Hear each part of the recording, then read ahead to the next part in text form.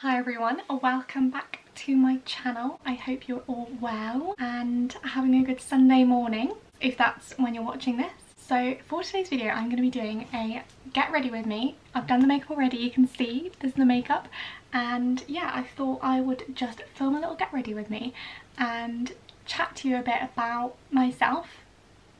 I thought I would just show you my everyday makeup whilst chatting to you a bit about myself and about my childhood and stuff, and just do a little get to know me sort of video, because I feel like there might be some people on here that don't really know me that well and might want to get to know me a bit more. So yeah, I thought I would just tell you a bit more about me whilst doing my makeup. That's the video. I hope you enjoy it. If you do, give it a thumbs up and get ready to see me without any makeup. Roll the clip. Right, so I've clipped back my fringe. Ignore the little clips here. I have clipped back my fringe, just I cannot do my makeup with my fringe in my face. I have a little mirror here, so I'm just going to be looking here.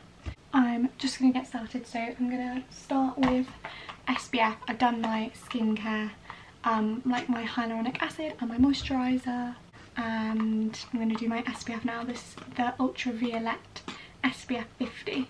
Do a couple of pumps. Make sure it smells amazing. Right, so let's start off with some childhood things. So I was born in Wales. I was actually born on the kitchen floor of the house that we currently own. We're actually selling it right now, but I was born on the kitchen floor. It was all planned. It was meant to happen that way. But I was a huge baby. I was actually 10 pounds, so a really big baby, and I actually got stuck, so it was quite, I think, a scary birth. And obviously we were at home, so there was only one midwife there, but everything worked out fine. But I got stuck, and I basically, when I was learning to walk, was walking a bit funny, because when I was born like, and my shoulders got stuck. When I learned to walk then, I wasn't able to like walk properly, so the doctors thought I might have to wear calipers because of how I was walking. They didn't really know what to do, so luckily my mum took me to an osteopath, and they like sorted me out, and luckily they fixed me and I was able to walk thanks to the osteopath, or otherwise maybe I wouldn't have been a ballet dancer. So super lucky. So I started ballet then when I was 3 because I had older sisters doing it. I just did it because my older sisters were doing it, but I was really scared at the start, so my sisters actually had to come in with me and like do it with me because I was so scared. I was a really anxious child, and I still really am really anxious now. I'm a super anxious person, and yeah, they had to come in with me when I first started. So thanks to them, or I again wouldn't maybe be doing it. I'm actually from a pretty big family. There are 7 of us in total. I have 6 siblings from like my mum and dad separately before they were married, and then they had children together as well, so I have a lot of siblings. But yeah, I grew up in Wales, and I actually learnt to read and write in Welsh before I did in English, because our school was super Welsh, and like where I grew up it's really traditional to speak Welsh in schools, and yeah, I learnt to read and write in Welsh before I did English, so Welsh was my first language in school, and we weren't allowed to speak English in school at all, and then I spoke English at home with my family. So yeah, I grew up speaking Welsh fluently in school, and did until I moved to an English secondary school when I was 12 I think, and then I only spoke Welsh once in my Welsh lessons, and then I spoke English the rest of the time. I'm gonna leave all the products that I'm using in the description below so you can see if anyone wants to know what I'm using. So I always kind of knew I wanted to do ballet. It was always something that was like, I'm gonna do it. Like, I don't think I ever really had a moment where I was like, oh okay, this is what I want to do. Like, I kind of always knew I was going to do it, which I think is obviously really lucky. I know a lot of people don't figure out what they want to do until like really later in life, so I know I'm really lucky in that. But it was always just something like I knew I was going to do. I knew I was going to go away to dance college at some point if hopefully I got in, and I got into a dance school at 16, and then I had some family issues going on at home, and I was just going through a really bad patch like with my anxiety, and I was really like not ready to go, so I didn't go when I was 16 and I postponed it until I was 17. And then I went when I was 17, even though I was still kind of like not in the best place. And then this kind of whole situation when I went when I was 17 to this school wasn't very positive. I had a really bad experience at this school, and I got a really bad injury when I was there, and it wasn't a particularly good experience when I was 17. So I left in the Easter.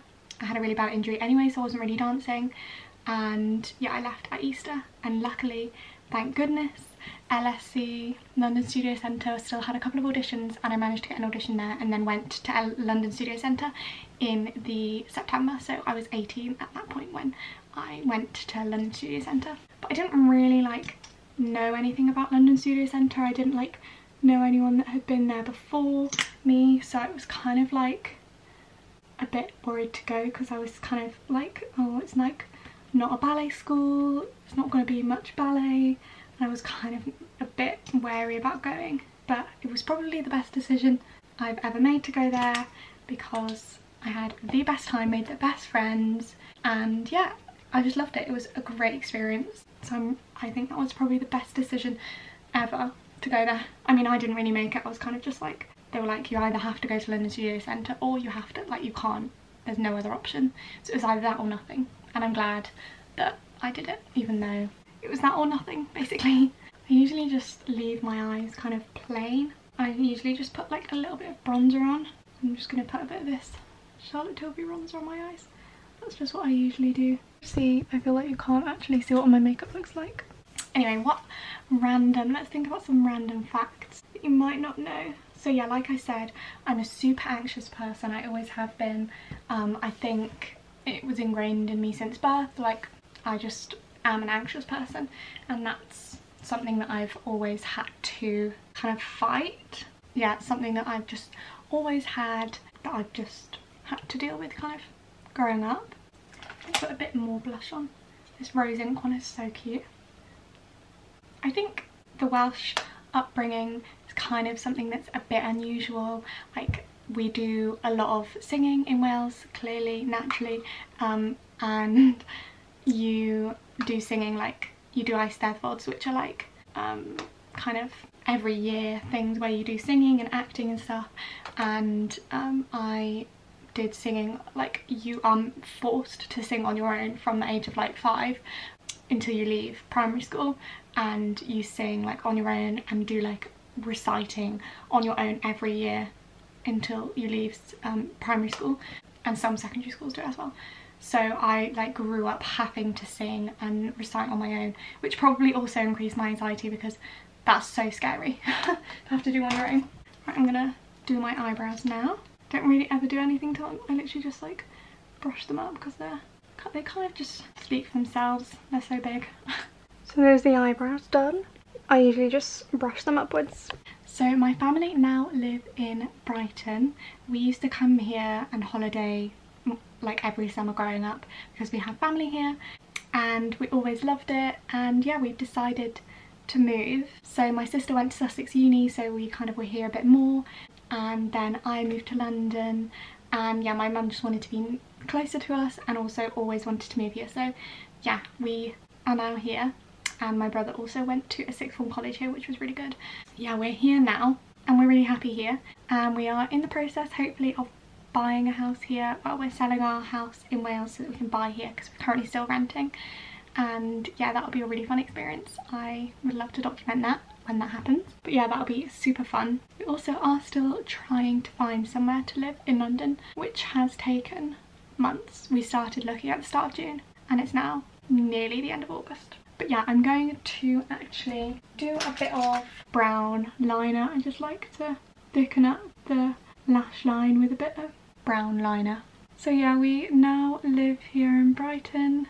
Yeah, we're selling our Welsh house, which is the house that I was born in, on the floor in the kitchen. So I grew up right next to the farm. My dad owns a farm along with his sister, and I grew up like feeding the cows and seeing like cows being born and feeding the sheep and all that sort of thing. So I kind of had the classic stereotypical farm upbringing, which is, I think, pretty cool to say that I have grown up on a farm.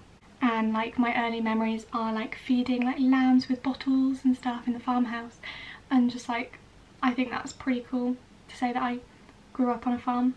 I have always been obsessed with stationery since like forever, like always been obsessed with stationery, which is kind of random, maybe kind of weird, but I've just always had an obsession with notebooks in particular. I just have so many, and like whenever there's an excuse for me to get a new one, you best believe I'm getting a new one. Like there's always a huge pile of notebooks on my bedside table, and I've always just loved like journaling. I have journals from like when I was at school. I've just like always had a passion for notebooks, stationery, journaling, and I think it's really nice to look back on now that I have journals from like when I was super young and journals now, and I think it's amazing to look back on. I used to also be obsessed with makeup. I still am pretty obsessed with makeup, but I used to like spend my weekends like following makeup tutorials and just like doing like full on like cut creases and everything like on a Sunday, where I literally wasn't going anywhere when I was like 13, because I was so obsessed with YouTube and following people's like makeup tutorials and stuff. And I still am really obsessed with makeup. I'm a bit more into like minimal makeup these days. Like this is the most makeup really I do. But yeah, I used to be obsessed with doing like the full like wings and everything, like, and I think I got pretty good at it. I used to love it. But yeah, that I think is pretty much it. Oh no, I'm gonna do lips. So I got actually a new lip product which I'm really excited to try. So this has been trending on TikTok for so long, and it was sold out for ages and I could not get my hands on it. I've wanted it for so long. It's the Hourglass Phamtom Volumizing Glossy Balm, and mine's in the shade Haze. I've seen people talking about this on TikTok and I wanted it so bad. It's like a glossy lipstick kind of thing, and it looks so good. So I'm going to try it now live on camera. This is kind of the colour. Try it now live on camera. Wow. Oh, it's so minty. It feels so nice and minty. That is so nice. It's kind of like my lip colour, but a bit more like glossy, obviously. Oh, it's so minty. It feels so nice on. So that is the makeup. So it's super natural. It's just what I usually do on the day-to-day. I'm going to sort out my fringe now. Let me show you what it looks like when I take these off. Okay, let's sort this out quickly. Right, so here's the fringe all sorted. And yeah, that's the video. I hope you've enjoyed. I hope you found out something new about me and you feel like you know me a bit better now. And yeah, I'll link all the products down below if you want to see what I used. And I will see you next week with another video. Bye!